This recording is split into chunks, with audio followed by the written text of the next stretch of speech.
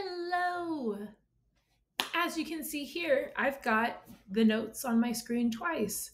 On one side, I have a paper version of it, and then on the other side, right here, I have a digital version of it. I want to practice with a digital notebook just in case maybe you decide that you want to start using the digital notebook, just in case we need to go distance learning and need to practice and use the digital notebook because I can't give you paper copies of things. So you can just see it kind of both ways. So we need to think back to our fractions, decimals, and percents. We need that skill for this new unit. We need to be able to convert back and forth between fractions, decimals, and percents, but we're really going to focus on turning everything into a decimal. That's going to make everything easier when we're comparing and ordering these numbers in different forms. So now, for today, we're just comparing decimals, fractions, and percents. Again, I'm going to be showing you how to do the notes on paper and on the digital copy as well. So please follow along on both. So below are these symbols. We call these comparison symbols. So I would write the word comparison in the blank. And then on the digital one, I want to take that word comparison and I want to drag it into that blank. Comparison symbols. You can also change the zoom on there too if you need to see things a little bit easier. I'm comparing different numbers. What is this comparison symbol called? This is greater than. This symbol is equal to. And this one is less than. Everybody knows equal to. We're good with that symbol. But this less than and greater than symbol sometimes confuses people. Something that Mr. Malig, my co-teacher, showed me is this less than symbol. It kind of looks like the letter L to help you remember that that is less than. The side is open to whichever number is bigger. So here 9 is bigger. The symbol is greater than. 9 is greater than 3. Equal, that means they're the exact same. 1 is equal to 1. Less than, it opens to the right side, so that means the number on the right is bigger. 2 is less than 6. 6 is bigger. Then again, I want to do the same thing on my digital copy. Oops. There we go. This is my greater than symbol. This is my less than symbol. And this in the middle is equal to. When we're going through and comparing numbers, we want to figure out which one is bigger, which one is smaller, or are they actually the same? To do that, we want to convert all of our numbers to decimal form. The reason we use decimal form is because it's just easier for us. If I convert things into fractions, I have to figure out my common denominator, and that just kind of creates extra steps. If I convert things into percents, I need to go from the fraction to the decimal, then to the percent. So that's too many steps. But we can turn everything into decimal form in just one easy step. So that's what we want to make everything. After we've gotten everything into decimal form, we're going to stack them on top of each other. We're going to stack them on top of each other because we're going to use place value to figure out who's bigger, who's smaller. We're going to add these things called trailing zeros. Trailing zeros to help us out when we're trying to figure out which one's bigger, which one's smaller, because again, place value gets a little tricky. It's easier if decimals have the same place value. And then again, like we said, we're comparing place value to see who's bigger, who's smaller. So there's all of our words up top. Let's get into actually solving a problem. Before you get into solving, if you need to pause the video, so that you can catch up, go for it. Otherwise, I'm getting into it. We've got some problems that we're going to try together. The first one is 0.2. We want to compare it to a fraction. And in case we forget, how do I go from a fraction to a decimal? we divide, we divide. So which number is going to go inside my box? Top number goes inside, bottom number, denominator goes on the outside. So we need to divide. How many times does 9 go into 2? It doesn't. 0 times 9 is 0, and subtract. We've got stuff extra, so we need to make some extra boxes. If I make extra boxes, I have to add in zeros, and I need to put in my decimal.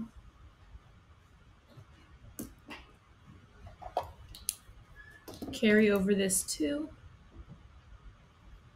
9 goes into 20 how many times? 2 times. 2 times 9 is 18. Subtract. We get a 2 and we carry it over. And again, it's how many times does 9 go into 20? 2. So what do we have here? We have a repeating 2. We have a repeating 2. So my 2/9 in decimal form is 0.222 ... My 2's are going to repeat. And then my next number, it's already a decimal. I don't have to do anything special there. It's 0.2. We want to add in these things called trailing zeros.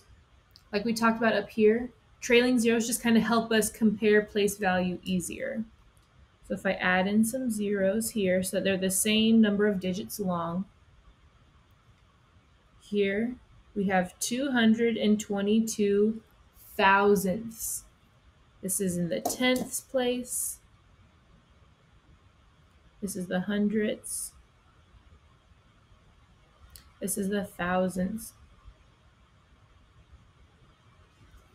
So here we have 222 thousandths. Here we have 200 thousandths. Which one is bigger? Which one is greater? 222 thousandths is greater. So that means that 2/9 is greater than 0.2. So which way should our inequality face? 2/9 is larger, so my inequality sign should open up that direction. Whatever side is bigger, that's where I want the open sign to go for the inequality.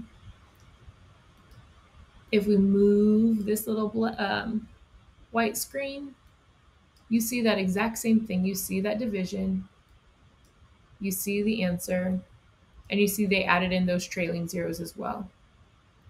There's no space for you to write when you're doing things on the digital copy, so I highly recommend getting a piece of paper, getting a notebook, and writing all these things down that I'm writing down that you can't write on there.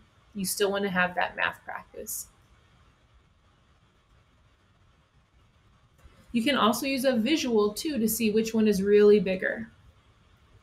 Here we have 2 out of 9 shaded in, and 2/10 as in a fraction, that's 2 out of 10. So here we colored in 2 out of 10. And if we look really carefully, 2/9 is just a tiny bit bigger than 2/10. Very close, but just a little bit bigger. So there's a few different ways that you can see it. If you need to rewrite any of that, go ahead, pause your video. Make sure you've got all that written down. Otherwise, we're going to go into doing a few practice problems down here at the bottom. Again, if you're at home and you were doing this just on the digital notebook, you would want to write down the work for these problems. You would want to write them down using paper and pencil. So now we're trying to compare 3/10 and 3/11. 3/10 and 3/11. The first step, we want to convert everything to what form? We want to convert everything to decimal form. This is already a decimal. but 3/11 is not. Go ahead, pause the video, divide 3/11 for me on your own. I hope you put your numbers in the right spot. I just realized I did not. The top number goes inside. Oops. So Miss LaRosa's got to divide. Make sure you did it right. 3 should go inside. 11 should go on the outside. Make sure yours is set up correct. So when you divide, you should see that 3/11 is equal to 0.27 repeating. So 27, 27, 27, 27, 27. Okay. So we want to write them out to compare our decimals just like we did here. 3/11 was equal to 0.2727, and it's going to repeat. 0.3 is already 0.3.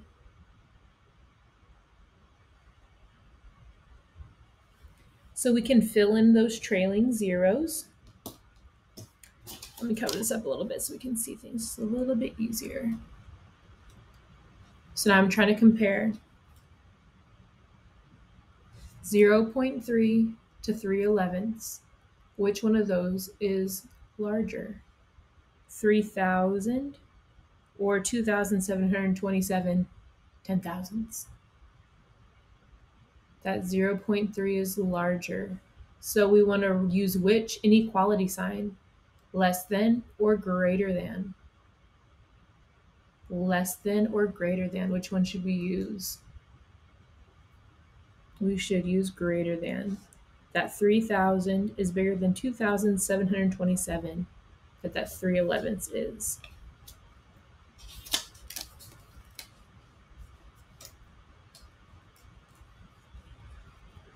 Next problem. Oh, wait, oops, let me drag in my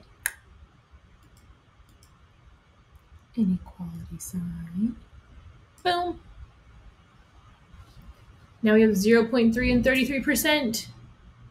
How do we go from a percent to a decimal?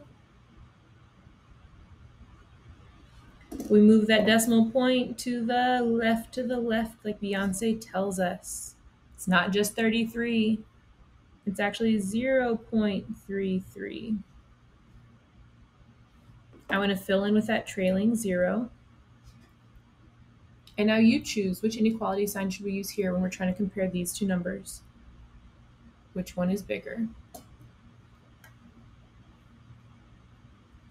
33 hundredths is bigger, so that means 33% is bigger than 0.3.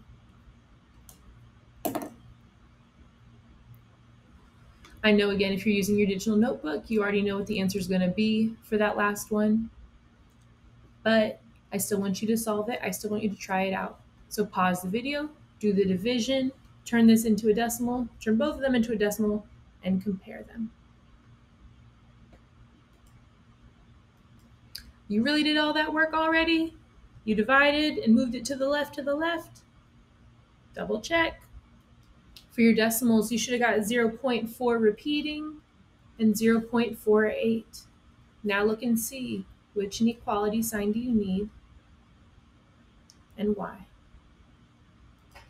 Hopefully you chose the less than inequality sign because it's the last one left. And also, if I look at my place value, I have 44 hundredths and 48 hundredths.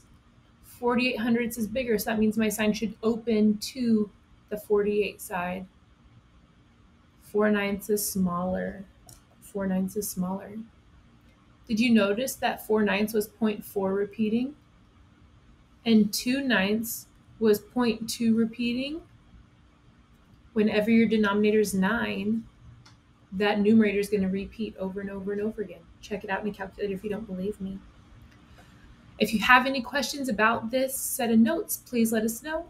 Otherwise, go ahead and move on to the practice on the other side, where you're comparing fractions, decimals, and percents in pictures, fractions, decimals, and percents, or the next set of notes or the next slide. Good luck. Check with us when you're done.